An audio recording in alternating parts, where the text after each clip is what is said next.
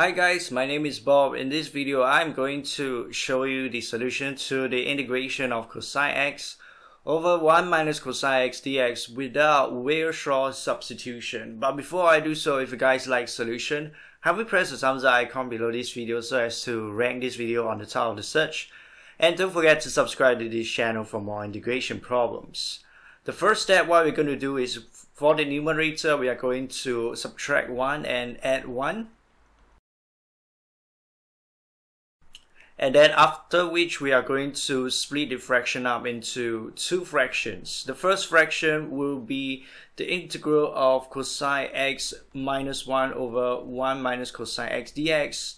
And as for the second fraction will be the integral of 1 over 1 minus cosine x dx. For the first integral, this is the same as subtracting away the integral of 1 minus cosine x over 1 minus cosine x dx plus the integral of 1 over 1 minus cosine x dx.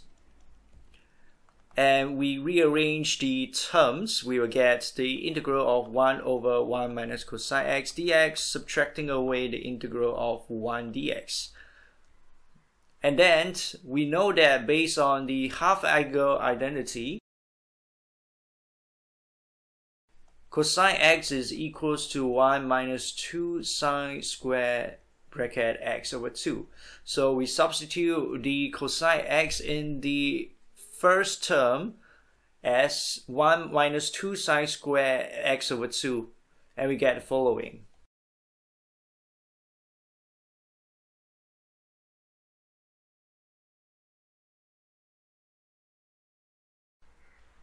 So for the first term, the integral of 1 over 2 sine squared x over 2 is the same as the integral of 1 over 2 cosecant squared bracket x over 2.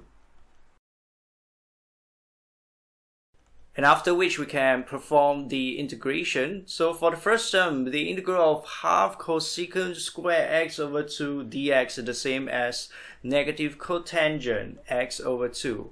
Whereas for the second integral, the integral of 1 dx is x. And this is the final answer to the integration of cosine x over 1 minus cosine x dx without using the Weierstrass substitution. If you guys like the solution, help me press the thumbs up icon below this video. And don't forget to subscribe to the channel. Thank you guys for watching, and my name is Bob. I will see you in the next video. Goodbye guys.